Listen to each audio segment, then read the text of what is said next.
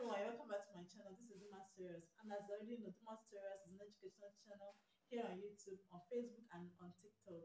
Basically, what I do is to help students who are preparing for the exams on the use of English and on literature. Then I want us to learn about stress. I bet you already know stress is one of the topics we're going to answer questions on the use of English. So we're going to learn about stress. We're going to learn how to identify the stress level in a word. You already know that stress level is the syllable that is louder than the rest of the syllables. Is the syllable that is pronounced with a higher pitch than the rest of the syllables. What we're going to do in this video is to learn how to identify the syllable that has the primary stress in a word. Now, the basic thing that we need to know before we learn how to identify a stress level in a word is to understand how to identify a root word. A root word. You need to understand how to identify a root word, and a root word is the basic word of a word. Is the basic word of a word. Is a word from which other words are formed. For example, the word unhappy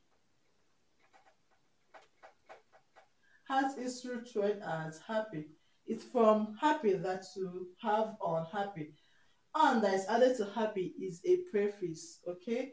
Now the word hospitalization has its root word as hospitalize. Hospitalize, that's the root word of hospitalization.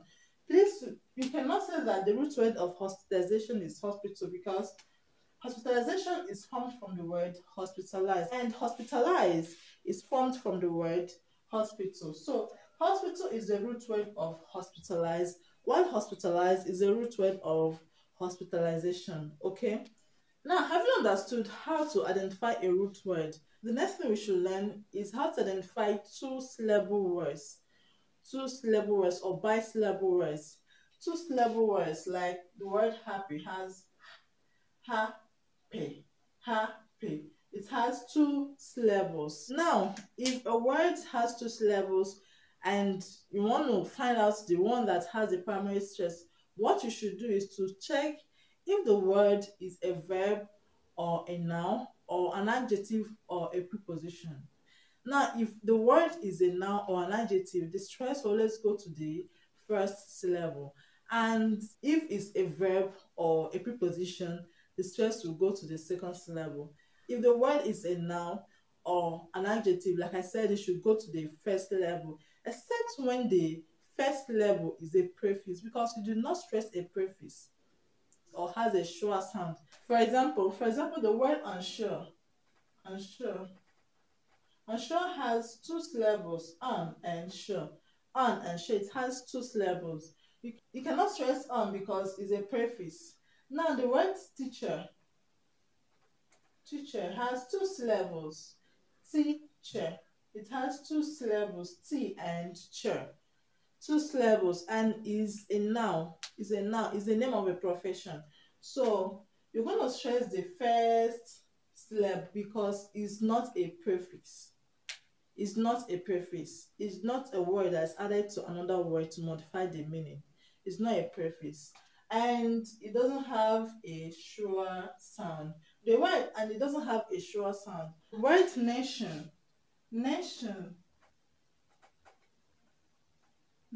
does not have a sure sound. What we have here is nation. It doesn't have a sure sound.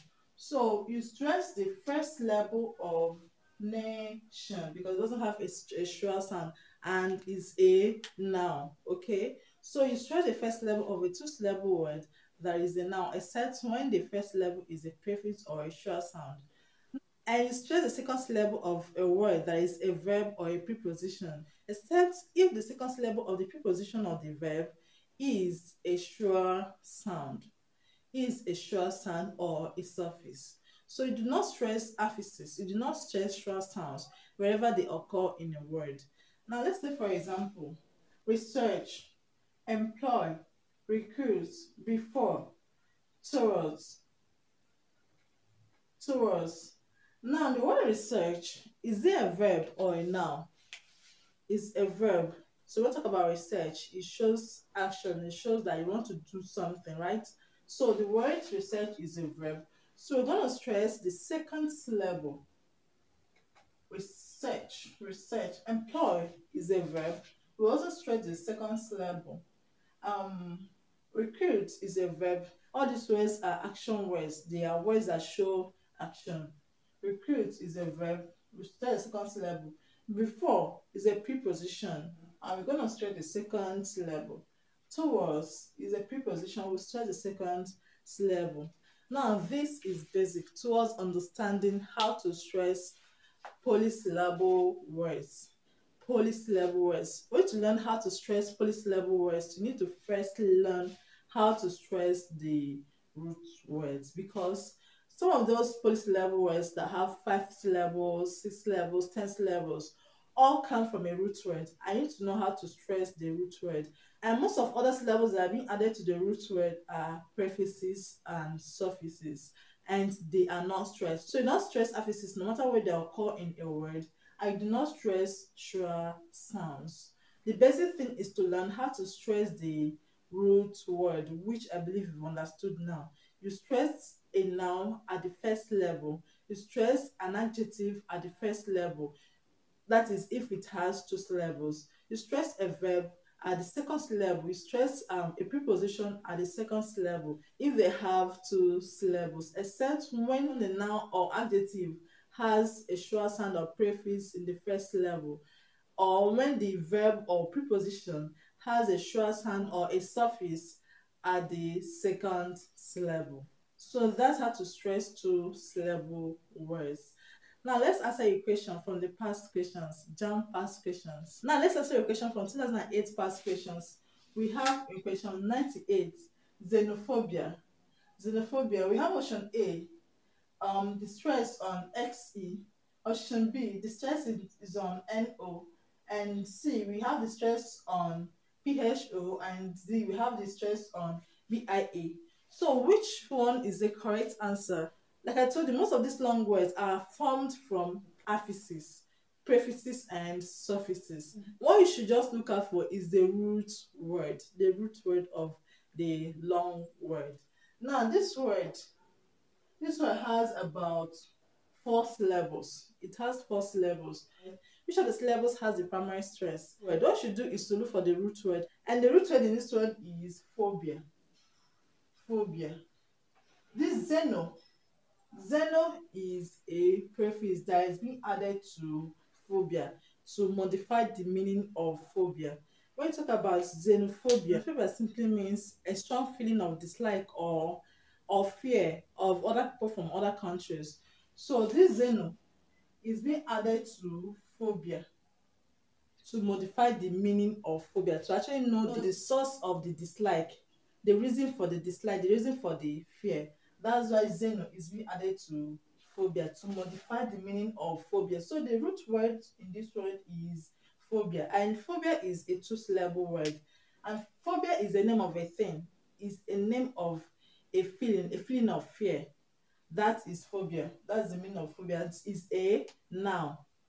I have told you, how do you stress a word that is a noun, a 2-syllable word that is a noun? You stress the first syllable.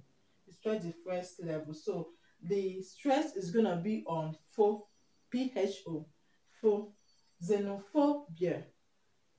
So the option that has the stress on PHO is going to be the correct answer, and the correct answer is option C. Phobia is a 2-syllable word. Xeno is just a prefix that is being added to phobia. Now, I'll give you this one to solve, because I now believe you've understood the lesson and you now understand how to stress a word that has 2 syllables, that the root word is 2 syllables, no matter the length of the word. I'm going to let you solve this one from 2009, question 96, because now I believe you've understood how to identify a root word, and you can stress a word that the root word has 2 syllables. Now let's look at question 96 from 2009. We have understandable.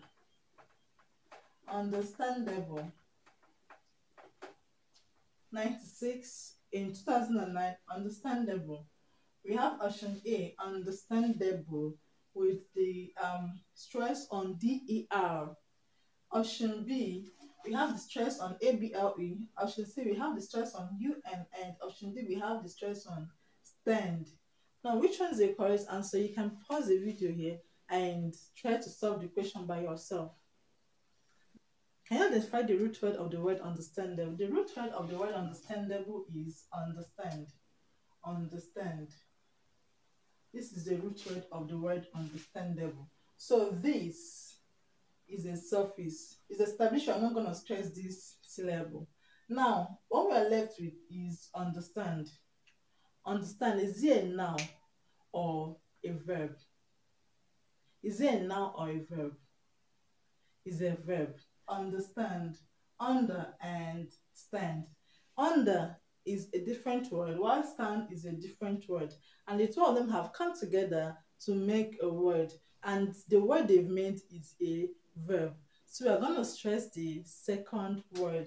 We are not going to consider it syllable by syllable this time because they are two different words. We have two different root words that come together to make a word.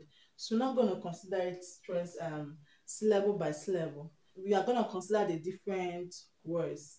Under and stand have come together to make a word that is a verb. So we're going to stress the second syllable, stand. Second syllable, stand. And that makes option D the correct answer, stand. Because the word understand is a verb. So guys, that's how I'll end today's lesson. In my next video, we're going to learn how to stress words that end in SION, TION, CY, words like democracy, all those other words that you see in your JAMB exam. In my next lesson, we are going to learn how to stress words based on their last syllables. Our next lesson is going to be very intense. So I need you guys to invite more people to join us here. Thank you very much for watching and see you in my next lesson. Bye.